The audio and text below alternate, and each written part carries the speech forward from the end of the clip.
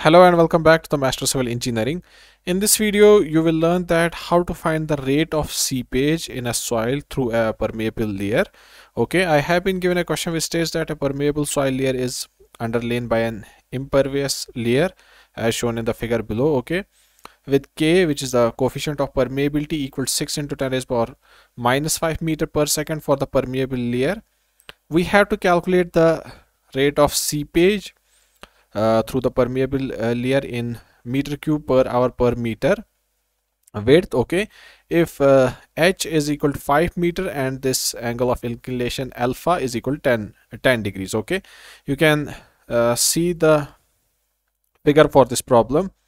Okay, so this is the groundwater table here, which is shown by the gray color. Okay, and below it is a permeable layer. Okay, and below that is an impervious layer. Okay, we have to find the rate of the seepage through this permeable layer. Okay, angle of inclination is alpha. Okay, so first we will draw a figure for this problem, that is FPD for this problem.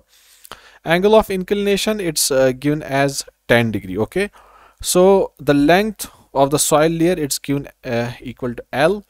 So head loss, if you consider this triangle, alpha is equal to 10 degrees, so head loss, that is this much distance or this much distance, it will be equal to L tan of alpha. Okay, and length of flow, that is the inclined length of flow.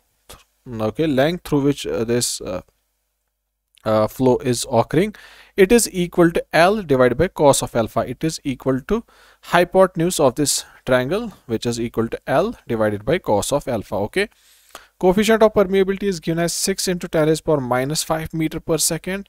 Hydraulic gradient, it is the ratio of head loss divided by the length of flow. So head loss and this length is L tan of alpha, and the inclined length of flow is L divided by cos of alpha. So hydraulic gradient will be equal to sine of alpha. Value of alpha is 10, so it is equal to sine of 10. Okay, after finding the hydraulic gradient, you can now calculate the rate of seepage through this permeable layer.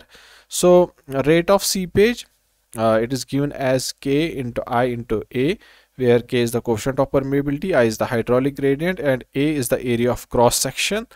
Okay, so K is given as 6 into 10 raised power minus 5 meter per second. Hydraulic gradient, we just calculated it in the previous step as sine of 10. Cross sectional area is, okay, so depth is equal to 5 cos of alpha. Okay, depth is equal to 5 cos of alpha, and the value of alpha is 10. Okay, and we have to calculate it for the unit width, so taking width equal to 1. So this gives me the rate of seepage equal to 5.13 into 10 raised power minus 5 meter cube per second per meter. But in the question, we have been asked to calculate it in the units of meter cube per hour per meter. So we have to multiply this by 3600. Okay, so it will be 5.13 into 10 raised power minus 5 into 3600 meter cube per hour per meter, which is equal to 0.1847 meter cube per hour per meter. Okay, so this is how you can calculate the rate of seepage through a permeable layer. You just have to find the head loss between the 2 points. Okay, and the length of flow, which will give you the hydraulic gradient, and thereafter you can apply the Darcy's formula to find the rate of seepage. Okay, I hope this solution video was clear and effective, and you definitely learned something new.